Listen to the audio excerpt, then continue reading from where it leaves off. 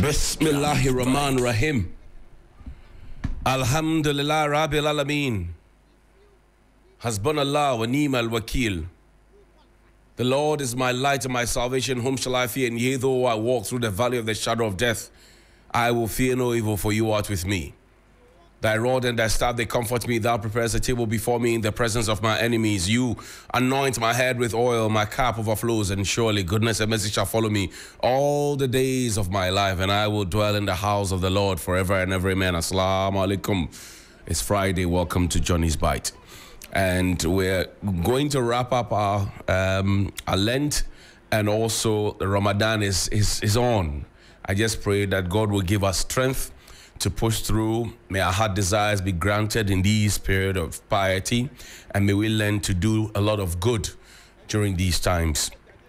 Mind you, this Sunday is also going to be the grand launch of the 80th anniversary of the St. Joseph the Work Anglican Church, the Maxi Cathedral, my own church. And it's going to be fun. Swell moment, 6:15 a.m. and 9 a.m. You've got to join and at the Kaneshi roundabout area. Just join us and let's have fun together. Yesterday, I saw something at the National Theatre, and I think that I want to invite all of you to also come in and see it. Just play a bit of the Gods Are Not to Blame rehearsals for me.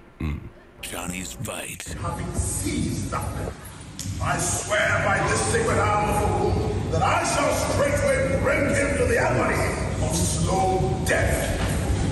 First shall be exposed to the eyes of the world and put to shame. The end of every death. Next, he shall be put into lasting darkness. His eyes tortured.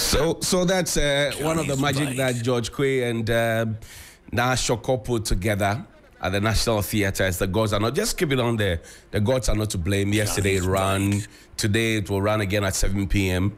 and then on Saturday 4 p.m. and 7 p.m. Just come and watch this. So this is magical, but there are a lot more that you should see. And I think that for literature students and all those who are interested in culture, it's Ghana Month, by the way, but we've Ghananized the Gods Are Not to Blame, and you need to come and see it. I think honestly that if we give theatre a chance, we will make a lot of money. If we give theatre a chance, we will tell our stories better, just like the folks in Hollywood tell the American story, and you watch American movies and you think that Americans are invincible and Americans are, all in all, and the most powerful and impenetrable and all of that. I think that if we take theatre serious, we take our dance and drama and everything serious, it would help us as a society raking more revenue while still having our culture and tradition position. So kudos to George Quay, Shoko, all the team out there, Atugate, and everybody who played a part in it. And just a surprise may just spring up this evening. Come and let's have fun together. Now, yesterday I wanted to have a conversation about the missing. Well, the NDC or the minority says the BVD, biometric verification devices.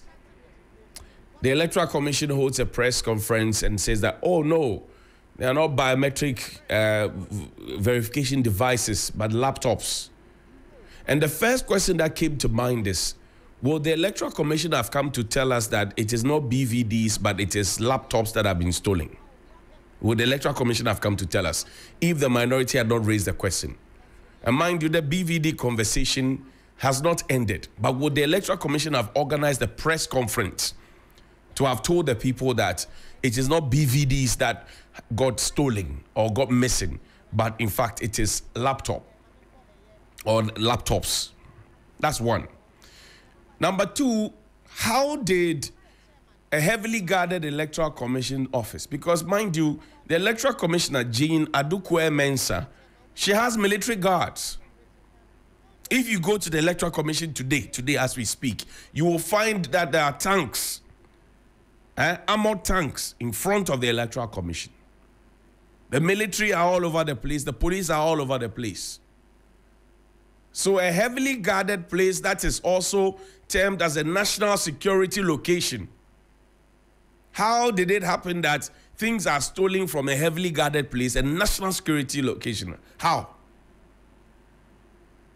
The third point is that, has the Electoral Commission officially told the police that somebody has stolen from us, or we cannot find some of our laptops that we use for our work? And so, police, please start the investigation so that we can catch the thieves or the supposed thieves and deal with them as per the law. Has the Electoral Commission officially told the police? Or the press conference is enough? The fourth point is that, can we, for example, have just one laptop that could have all the database of every voter in this country? Yes. Yes. You can have one computer that has the entire electoral register of the entire nation on it. Yes. So what if the laptops that got missing, of course, have the database of all Ghanaian voters? Did the Electoral Commission say anything about it? You see, we are going into an election. The Electoral Commission has given us every indication that the election will be free and fair and transparent.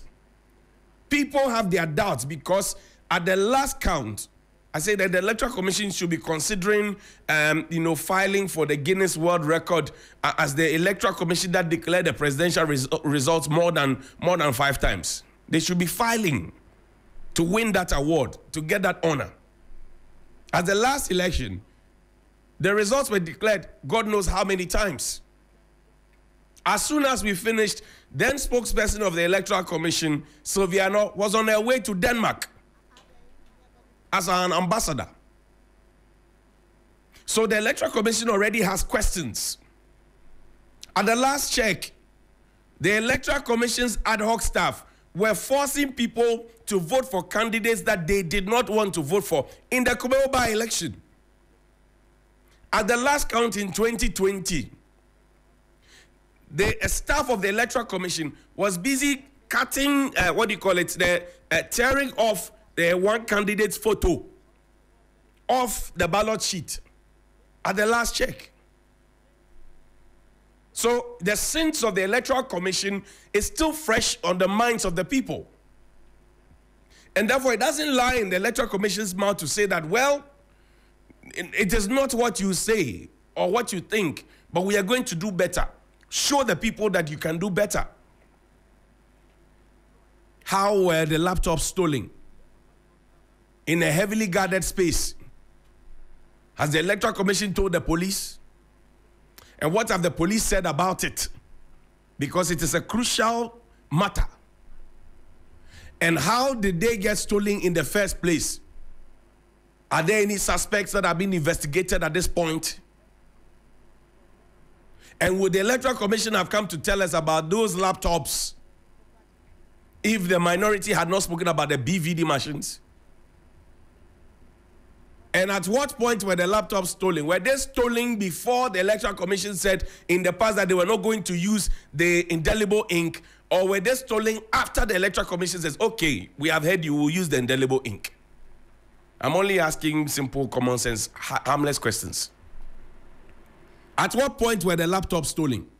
Were the laptops stolen at the time when the Electoral Commission says, we are not going to use indelible ink for the coming election? Or we are going to use indelible ink? At what point was it stolen? At what point? And you know, the interesting thing about that indelible ink conversation is that you organize the private election, right? A party's election, the MPP's election, use indelible ink. Then you say the national elections, you were not going to use indelible ink. And I'm saying the Electoral Commission at every point, I forgot, I should have brought that in. When the late Justice V.C. R.A.C. Crabb acted as Electoral Commissioner in this country, all he needed was a broad slate, chalk at the Independence Square to write the results, and it was never in doubt. There was no ambiguity. How is it that now you have all the technology, you have all the resources, you have all the money, you have all the people you need, and yet we always have issues? We will conduct elections in this country, we will use ad hoc staff, and it becomes a tall order to pay them. They will have to scream and kick before we pay them. Play the Director of Elections video. Play it. Johnny's of the Bite. Electoral Commission. The Commission recently undertook routine servicing of its biometric voter registration kits. It was during this maintenance that we discovered the theft of 5 laptops from the biometric voter registration kits, not 7 BVDs as erroneously stated. The stolen laptops cannot be utilized for voter verification or registration. It remains just a laptop. As such, they cannot be used to compromise our systems and undermine the credibility of the upcoming elections in December 2024. At the completion of every registration exercise, all data captured are erased from the laptops in a process termed end of life. We have a well-structured and a well-installed security system. Apart from the police who are there, apart from the national security who are there, the Commission also has its own security. The Commission has also beefed up the security measures at where we are working. Johnny's Bite. So that's Mr. Tete. He used to be Director of Elections. He has served 2 electoral commissioners. And then he's serving now as a commissioner. So the 3rd. Farijan, Dr. Farijan, Charlotte Osei, and now Jean Mensah. At the last check, we're talking about security and all of that. If you Google it, the Electoral Commission came to confirm to us that their website was hacked. Oh yes, their system was hacked. You don't remember? 2016 election, don't you remember? Their system was hacked. Their system were hacked. They hacked them. They came to tell us, they themselves. And I'm asking today, have they notified the police that when they suddenly found out that there has been theft, have they notified the police? And I thought that there's a director of IT and there's heavy security at the Electoral Commission's place. Now, the director of IT, has he, for example, been held for it? The people who work in that department, have they been held? Because it is not enough to come and tell us that, oh, it is just a laptop. It is not enough. Because it's not a disposable laptop. Sorry. If you want people to trust you and people not to ask questions, you don't do certain things. Because you're happy using the word erroneously put out. Yes, they may have put out wrong information, but that wrong information got you holding a press conference and got you talking. And I'm asking, if somebody steals state property in your custody and you do not report to the police, what does that make you? And if the police hearing this is not also triggered, the national security, the state security apparatus, they are also not triggered to talk about trying to get suspects, there's a problem. All the religious leaders are quiet. Our own National Peace Council, quiet too. If you talk, they'll say, oh, you are hitting so hard. But you see the things that are happening. If on election day or prior to the election day or after the election day, confusion erupts, we will hear the same voices who are so loudly silent. We will hear the same voices telling everybody to cool temper. It's good for you to tell people to cool their temper. But se kukru ni jaya, kike no sube jai. Newton said action and reaction are opposite and equal. His 3rd law of motion. You cannot plant maize and hope to reap cassava. We are all helping for the institution of state to stand. if you have state property in your custody and 5 of the laptops have been stolen from a security zone. Appreciate the gravity. The Electoral Commission's place is a security zone. The things kept in there are heavily guarded. I cannot just get up and walk into where the Electoral Commission keeps the laptops and the BVDs. I need authorization to do that. So when were the things stolen? How were they stolen? Who stole them? And I've asked a question. Were they stolen before we said we wouldn't use indelible ink for the elections, or were they stolen after we agreed that we're going to use indelible ink? Have they told the police? What has the police said? Who has been picked up? I leave the questions. Now, this morning you will have breakfast. Your children will have breakfast. Your parents will have breakfast. But know that not even a grain of sugar or a cube of sugar that you consume, and correct me if I'm wrong, is produced here. We were told that the Commander Sugar Factory will be inaugurated in the year after 2 successful test runs. Put a thing up there for me. Johnny's Bite. Commander Sugar Factory. The president told us that it will be inaugurated. Retooled Commander Sugar Factory to be inaugurated later in the year after 2 successful test runs. September 4, 2022, 1 day before my birthday. I remember this. Shirley Asiedu Ado's story. Because I was born on September 5. So September 4. He says the retooled Commander Sugar Factory has undergone 2 successful test runs as it prepares for inauguration later in the year. President Nana Addo Dankwa Akufo-Addo, at a meeting with the chiefs and people of Commander before an inspection of the factory, said he was hopeful the factory will be inaugurated before the end of the year.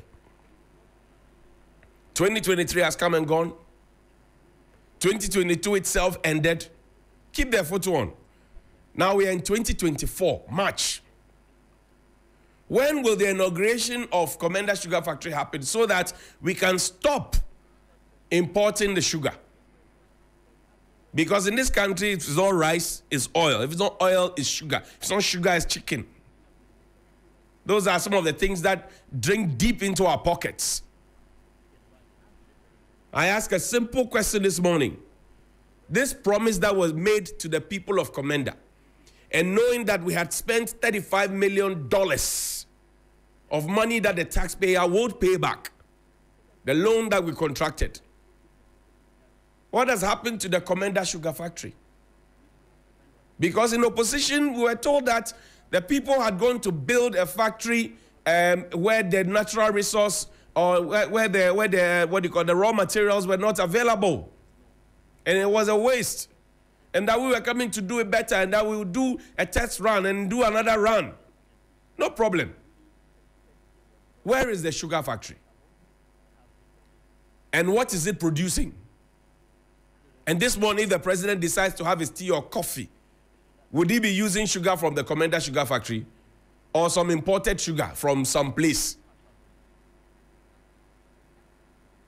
This would have created jobs, no? I remember so well. We're told that jobs will be created. So where is the Commander Sugar Factory, and when is it going to be fully operational? If it's not going to be operational, tell us too. If it is going to be operational, let us know when exactly, because this would have been the 4th time or so that we were told in 2022 that the sugar factory was going to be up and running. The last time I remember, we were told that it was going to happen in April 2021. Then it was postponed to 2022, and then later in September, we were told, oh, by the close of the year, 2022 has ended. 2023, no show. 2024, Q1 is almost done, 1st quarter. Where is our sugar factory? 1 district, 1 factory. Where is our sugar factory? Where is the sugar factory? Where is it? I wrap up this conversation, and I did some checks with the Lands Commission. And I got a video yesterday. I did some checks And they confess that indeed there are some people going around holding themselves as staff of the Lands Commission, but they in fact are not staff of the Lands Commission. Listen to, watch this video. Johnnie's Bite. Who sent you? I just finished. And I said, who sent you? I just finished talking. Who sent you? Do you work with the Lands Commission? Come again? Do you work with the Lands Commission? Yes, I do. As what? As what? As what? As what? What do you do at the Lands Commission? You say you work with the National Lands Commission, right? Do you know your sector minister, Abu Jinakwa? Do you know him? Yeah, yes, He's my friend. You work there? I used to be a former staff. So you don't work there? Come again? Do you work there? I work with a salary land. And what's your full name? Robert Kobler. Robert Kobler? Yes. And you were there, which department were you? Land Registration Division. And what was your staff ID number? No, wait. I will let them out. The police is outside. I'll pick you. And what's your staff registration number? Sir, put the phone down. Yeah, phone ready. What's your staff registration number? Hey, bring the phone down. Take it from me. Why? I said, what's your staff registration? You say you work with the Lands Commission. You are bastard today. You said what? Say it. You said what? You were what? No, you were what? You said what? You were once what? I want to hear. You work with the Lands Commission. Just too much for me. Because you said you work there. You don't work there. Why do you? But you work there. Why do you confront me? Do you work there? Do you work there? Sir, do you work there? You don't work there. Move out. Johnnie's So, Bite. this is a message to the National Lands Commission and also to us, all our citizens, to be vigilant. When somebody comes to you and says, I work at place A or B, check their ID card. If you have a way of verifying, be sure. Because Accra stay by plan. See, he was confronted. Do you work there? He said, yes, I work there. What is your ID number? Who's your direct, blah, blah, blah, blah, blah. It's fumbling. So, I'm told that is one of the Goro boys. Per my information I have from within the Lands Commission is a Goro boy. And you can only imagine the kinds of trouble that some of these Goro boys go ahead and give to people. Because there's actually desperation for lands now. There's desperation. The deficit of our housing issues. And so people will do just any and everything. So I need you to stay awake. Lands Commission, good morning to you. We are running a digitalized system. Such intermediaries are not needed anymore. I've played just one video. On Monday, if God touches my heart, I'll play the others. Have a good morning.